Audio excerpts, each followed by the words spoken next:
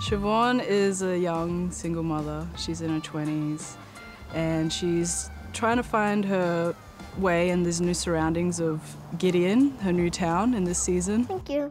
You had a feed yet? Nah. What about you? Are you hungry?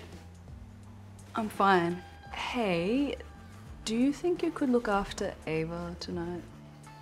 In the first season, she sort of has a shadow over her, a cloud over her. Mary is very much the mother figure to Shevorne's character, and so we get to see how that plays out on screen because Shevorne's character is not really used to having a responsible mother. Mary Swan is I think, a very tough, grounded and strong woman.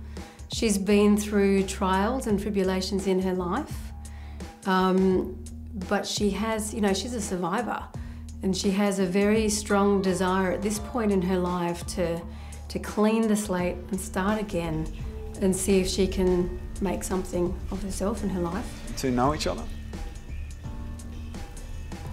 You could say that.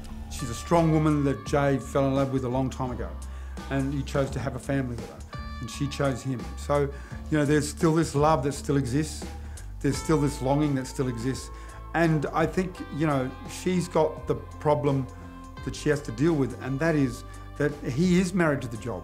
And I think he realises this time. So coming back to take the job in Gideon is not just about a crime, but it's about Mary and his personal life. How long are you hanging around? Depends. On what? My work. Yeah, I should have guessed. That really lovely, intimate, but complicated and complex relationship that they have, all grounded in this beautiful love that they share, but all the water under the bridge constantly affecting it. It's a really lovely partnership. He's looking deeper in his life, and I think he's wanting more. So for me, the character of Jay is taking a different shape, or if anything, he's probably going back to the person that he used to be. He'd like to find that person and make a connection with it again.